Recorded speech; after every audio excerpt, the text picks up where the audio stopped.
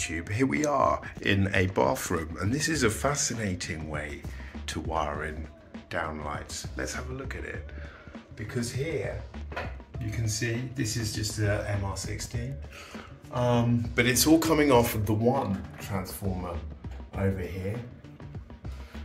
It's a single core which is going through some conduit, metal conduit, and there you can see another one, and that one also then feeds all of that, all on the 12 volt MR16 transformer.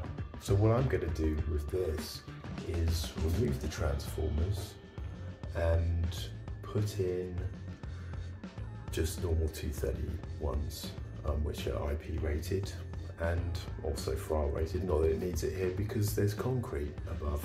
But yeah, so we're going to put in GU10s there and some these lights from CEF. They're quite good. So what do you look for in a downlight?